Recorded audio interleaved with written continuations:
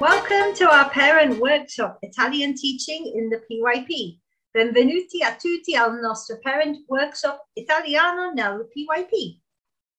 Our objectives for this workshop are to show you how we approach the teaching of Italian at GIS, how we know what to teach, Italian in the early years, then we will look at Italian in the primary years, then we will look at IAL, Italian as an additional language in the primary years, the Cinque Elementari exam, and then of course time for any questions. Allora, what we teach, cosa insegna? Italiano nel early years, Italiano nella sezione primaria, poi Italiano come lingua straniera nella primaria, poi esame di 5 elementari e poi le domande. Allora, with me this evening is the wonderful Miss Valentina, our Italian teacher. Con me stasera c'è la fantastica Miss Valentina, nostra insegnante italiano a GIS. Yay!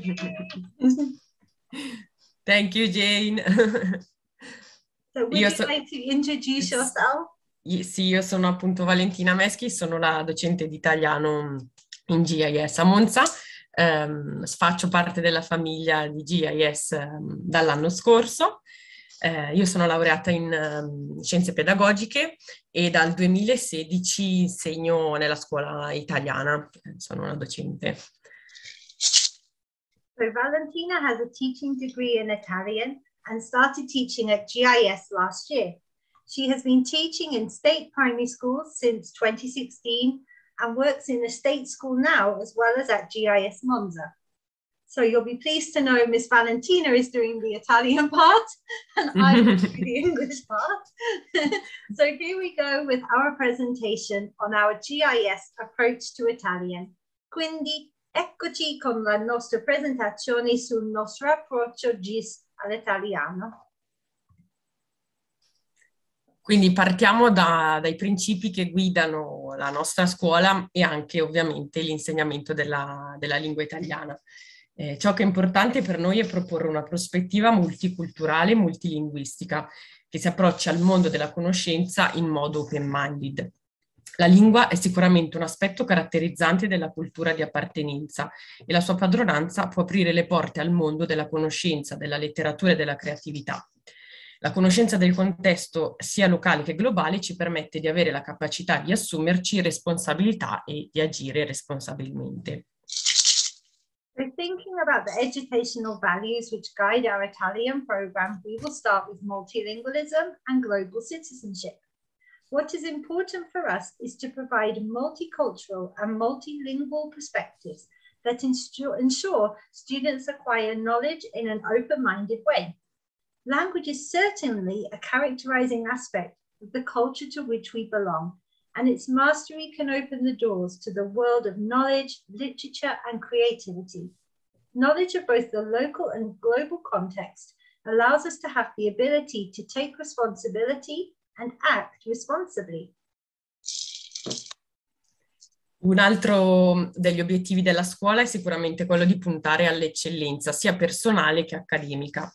La conoscenza e la padronanza della lingua italiana, sia madrelingua sia come lingua del paese che ci ospita, può sicuramente sviluppare le capacità di comprensione e conoscenza della realtà che ci circonda e sviluppare le attività e le attitudini necessarie per realizzare il potenziale espressivo e comunicativo di ciascuno. So, thinking about excellence, one of the goals of the school is to aim for excellence, both personal and academic, knowledge and mastery of the Italian language, both as a mother tongue and as the language of the host country, will certainly develop children's understanding and knowledge of the Italian world around them and develop the skills and attitudes necessary to express and communicate. L'insegnamento della lingua italiana avverrà ovviamente in una prospettiva A e B attraverso il PYP. Ci connetteremo infatti sempre con le riflessioni e le connessioni alle altre materie e alla Unit of Inquiry in corso. Questo è un aspetto molto importante per i bambini e le bambine madrelingua perché potranno chiarire i propri dubbi o andare maggiormente in profondità su argomenti che soprattutto all'inizio potrebbero avere più difficoltà con la lingua inglese.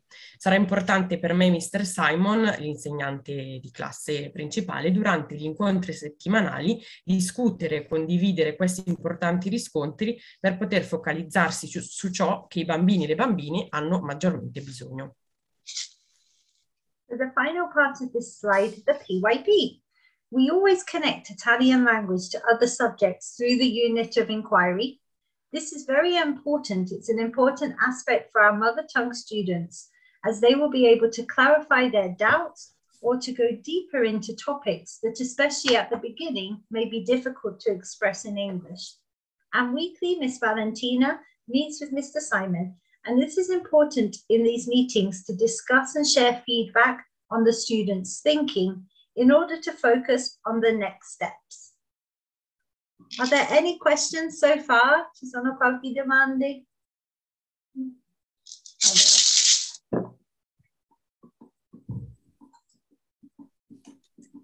Sicuramente una cosa che è caratterizzante questa scuola è che noi useremo una metodologia, la lingua italiana verrà insegnata attraverso una metodologia IB, ma pur mantenendo ed esplorando i contenuti previsti dal programma ministeriale italiano.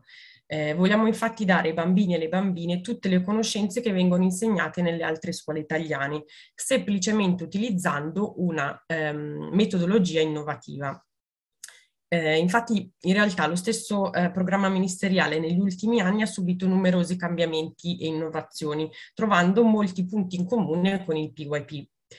La scuola italiana, per esempio, si sta muovendo verso una direzione che mette al centro dello sviluppo le competenze trasversali, come empatia, problem solving, pensiero critico e leadership, e sono tutte abilità che troviamo come ruoti motrici del PYP e attorno al quale il profilo dello studente PYP è costruito. Dall'anno scorso le valutazioni del sistema ministeriale non vengono più espresse in numeri, ma ogni materia ha degli obiettivi da raggiungere, che al momento della valutazione vengono espressi in livelli. Anche in questo caso si trova un punto in comune col PYP, in quanto esso lo utilizza da anni questo tipo di approccio, valutando il livello di competenza raggiunto e non esprimendo un giudizio o valutandolo attraverso un numero. Verranno quindi insegnati tutti i contenuti previsti dal programma ministeriale, sia per ciò che riguarda la lingua italiana in sé per sé, quindi grammatica, ortografia, scrittura, lettura, riflessione linguistica, cioè analisi grammaticale e logica, ascolto e discussione, ma anche per ciò che riguarda le materie collaterali come storia, geografia, scienze, che verranno collegate e approfondite attraverso le connessioni con la Unit of Inquiry in corso. L'obiettivo più importante è che ogni bambino e bambina possa raggiungere il suo pieno potenziale, esplorando il mondo delle conoscenze in modo attivo e costruttivo. Come il sistema scolastico italiano, il PYP segue le direttive europee che prevedono un apprendimento permanente e il raggiungimento di competenze chiavi utili per la vita. Ogni settimana sono previsti momenti di incontro, come accennato, collaborativo tra gli insegnanti. Ciò permette il confronto e la costante ricerca di un approccio interdisciplinare incentrato sui bambini e sulle bambine. The Italian teachers at GIS use the PYP approach to teaching and learning, but explore the content within the Italian ministry documents. We want to give the students the knowledge that is within the Italian program, but using more innovative teaching methods. The Italian ministry program has gone through some changes and innovations over the last years, and there are many points where it now connects to the PYP philosophy. So Italian schools have moved in the direction of putting empathy, problem solving, critical thinking, and leadership skills at the center. These are also found in the PYP, especially through the learner profile. From last year in Italian schools, students are not graded using numbers, but with levels along a continuum, which is similar to how we assess in the PYP. but in brackets, it doesn't mean everyone should go back to Italian school. Stay with us. We will teach all the content of the Italian language curriculum, and through our program of inquiry, we will teach all other subjects. What is important is that students reach their potential and explore the world in active ways. Both the PYP and Italian curriculum focus on lifelong learning skills. And every week, Miss Valentina meets with the English teachers to find transdisciplinary links.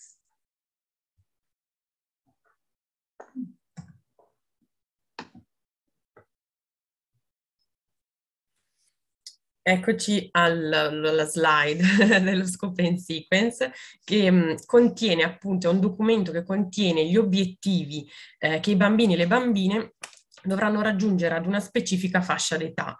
È diviso in italiano in lettura, scrittura, ascolto e parlato, grammatica e lessico. A settembre riceverete una copia degli Scope and Sequence di tutte le materie, tra cui ovviamente l'italiano, così che potrete vedere gli obiettivi che i vostri figli e le vostre figlie potranno raggiungere passo dopo passo. So the scope and sequence gives the objectives that students should aim to reach at different age and development phases.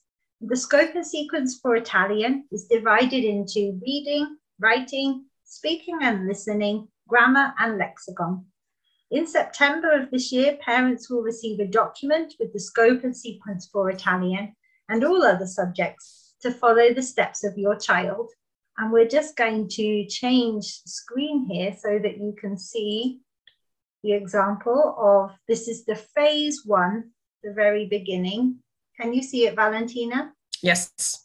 Do you want to say something about it? Sì, ecco, magari non abbiamo detto che è appunto diviso in fasi, ma proprio perché segue le età di apprendimento dei vari obiettivi.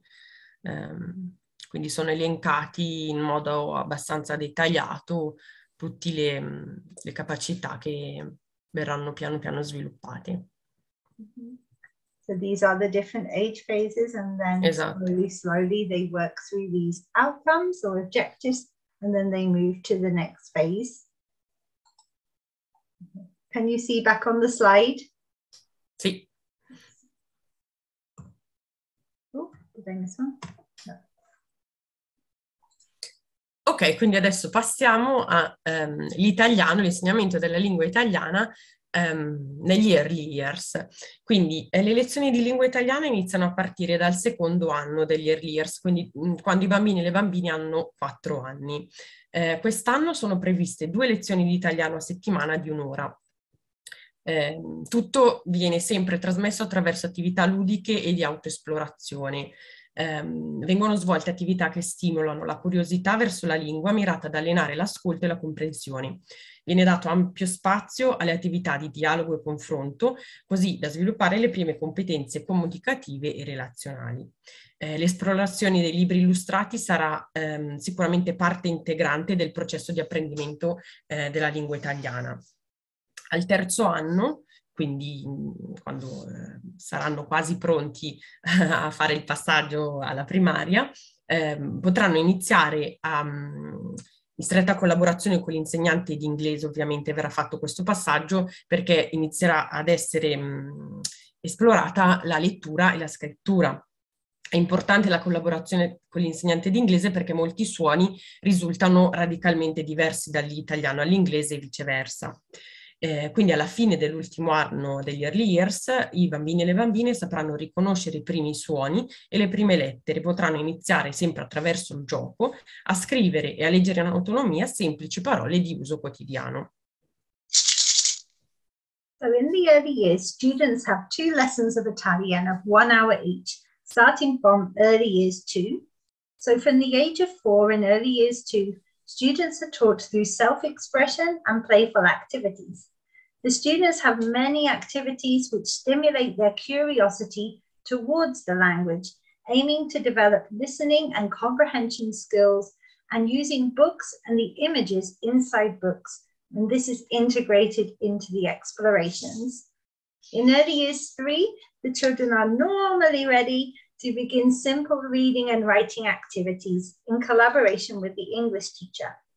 The collaboration with the English teacher is very important because the sounds of some letters are very different from Italian to English and vice versa. By the end of the early years, the children will be able to sound out, know some first sounds and letters and sound them out, and through play and games will begin to read and write independently some simple common words. Not a lot to ask for. Allora passiamo all'insegnamento della lingua italiana nelle sezioni della primaria. La lingua continuerà ad essere esplorata ponendo sempre al centro dell'apprendimento i bambini e le bambine e utilizzando un approccio fortemente personalizzato. A partire dal primo anno sono previste 4 lezioni di lingua italiana a settimana, più una lezione multidisciplinare, dove verranno approfondite materie come scienze, geografia e storia, ricollegate alla Unit of Inquiry in corso. Verranno svolte attività di confronto, racconto, discussione e dialogo, così da potenziare ulteriormente le abilità comunicative e arricchire il vocabolario con un lessico specifico. Si lavorerà sulle capacità di comprensione, sia del testo scritto che della lingua orale, così da poter sviluppare e favorire in ogni bambino e bambina tutte le abilità e l'autonomia necessarie ad un approccio all'apprendimento completo e approfondito. L'accesso alla biblioteca scolastica sia dalla piccola selezione di libri illustrati e testi scritti sempre disponibili all'interno della classe sarà parte integrante del processo di esplorazione ed apprendimento della lingua italiana. Attività di scrittura verranno proposte, incoraggiate e approfondite. Ogni anno verrà approfondito un genere di scrittura esplorandone il lessico, i registri, le caratteristiche e gli elementi che lo contraddistinguono. Verranno infine esplorate le regole grammaticali e ortografiche necessarie per una corretta scrittura e lettura ed esaminati i vari elementi che compongono la frase in termini di morfosintassi. Per questo tipo di attività verrà utilizzato un libro di testo per le attività da svolgere sia in classe che a casa, ed è quello che vedete nella slide. So in the primary, students continue with Italian, taking a personalized approach to language learning. In a week, there are 4 lessons of Italian and 1 transdisciplinary lesson focusing on the unit of inquiry, for example, through science, geography, history, etc. Through storytelling, discussion, and dialogue, students will learn about the different registers needed in Italian when dealing in different contexts. Students will also work on comprehension skills, both of the written text and of oral language, in order to go deeper into certain topics. We also benefit from a small Italian library, where children can also use these texts to help them with their learning. Writing activities will be proposed, encouraged, and then the children will go deeper with these. Each year, a genre of writing will be studied in depth, exploring its vocabulary, its characteristics, and elements that distinguish that genre. Finally, the grammatical and spelling rules necessary for correct writing and reading will be explored, plus a study into the syntax of sentences. For this, a textbook for classroom and home activities will be used, and here you can see a picture of the one we use on the slide.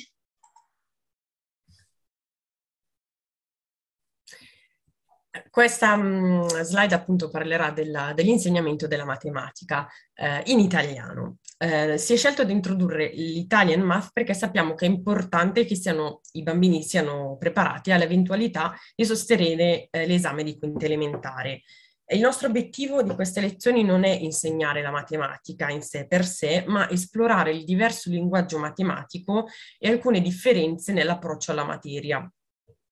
Stiamo lavorando con Mrs. Ferloni, che è la nostra direttrice educativa, per decidere i dettagli, ma l'idea è quella di introdurre questo tipo di insegnamento a partire dal terzo anno della primaria.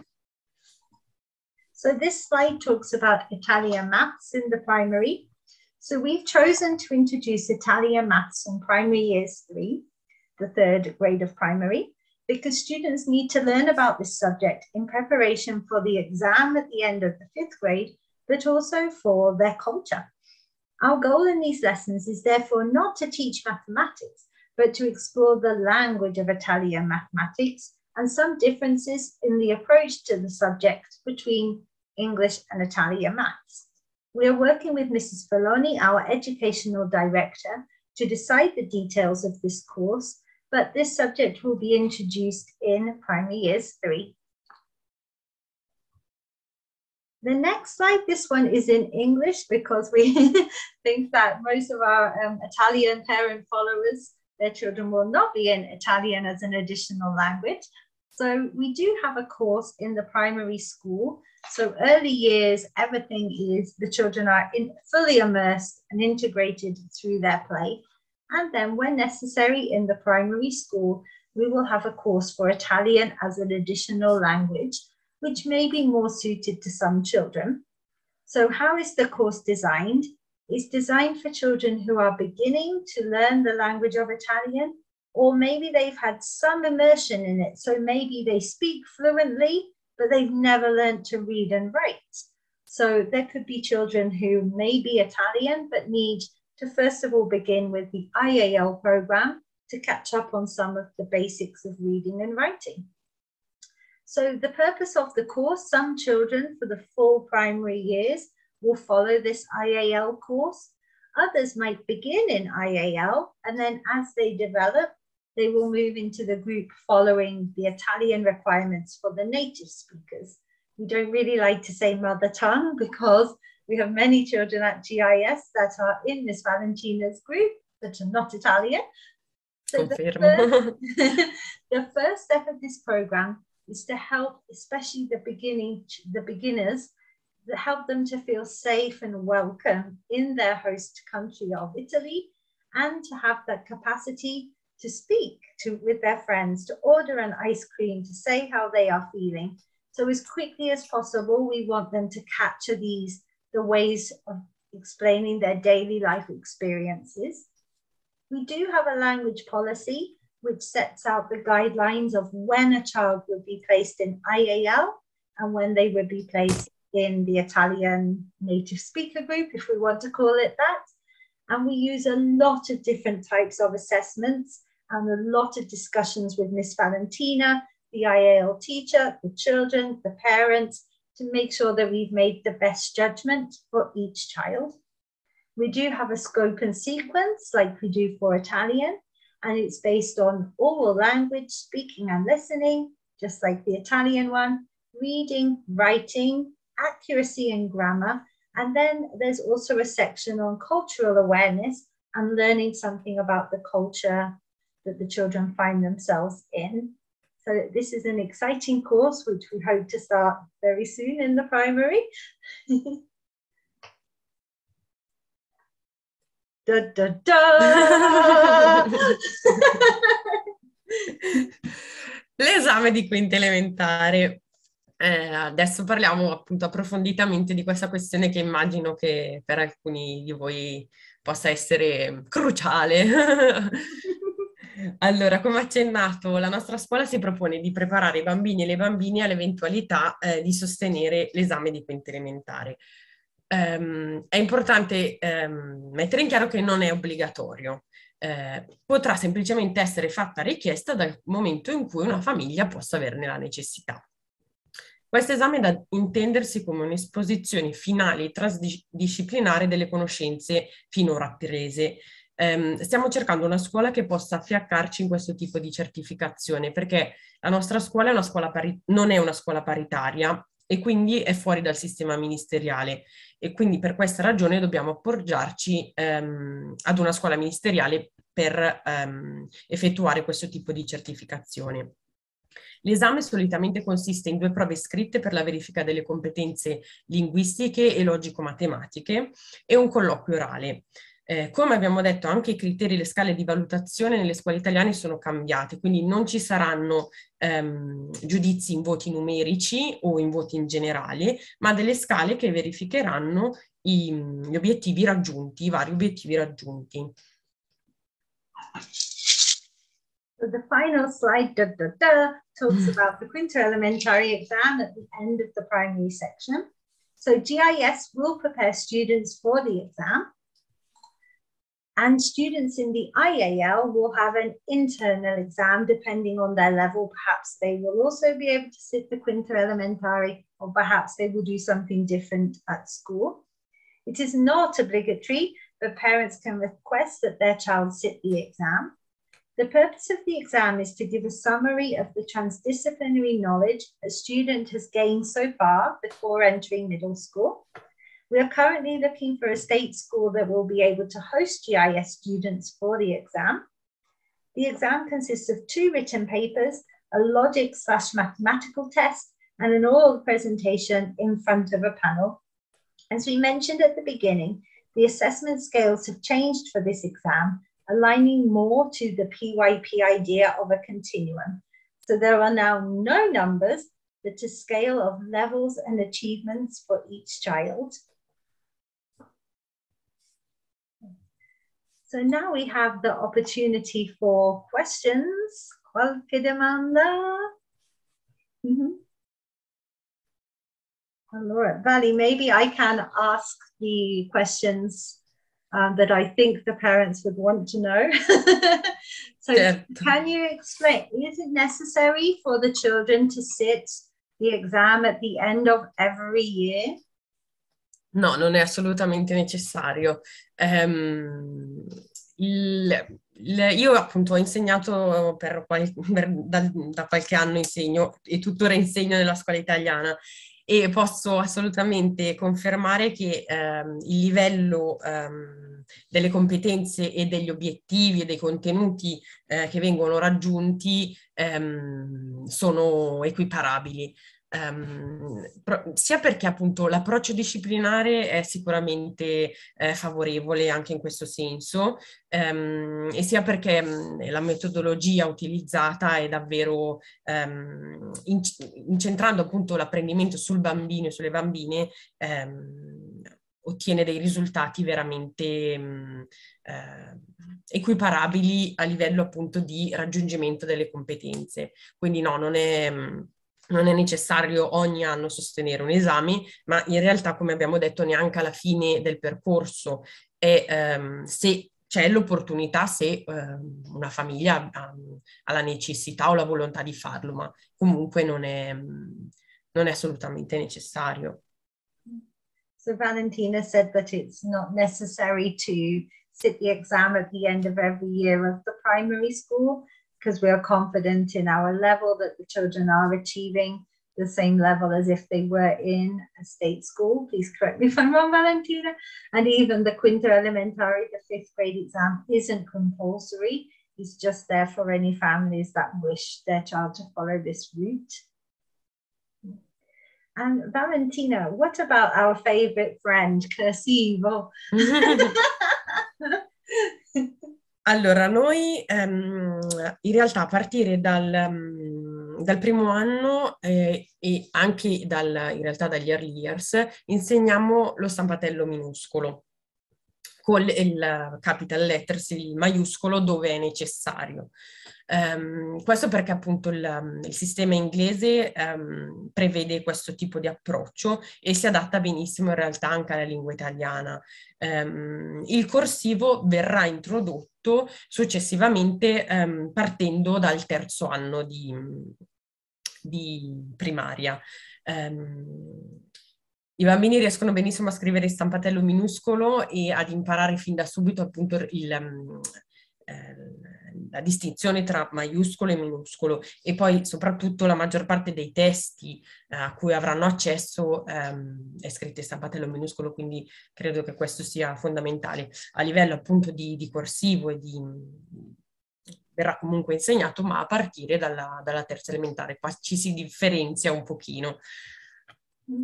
And Valentina, do you want to explain in Italian how we'll also discuss it with parents? So we'll explain that we're going to start it, but it's not compulsory. Once children have tried, assolutamente chaotic, we might stay with the print in discussion with the parents. Assolutamente, appunto è importante comunque insegnarlo perché a livello di manualità e di appunto conoscenza personale, culturale, è importante affrontarlo, però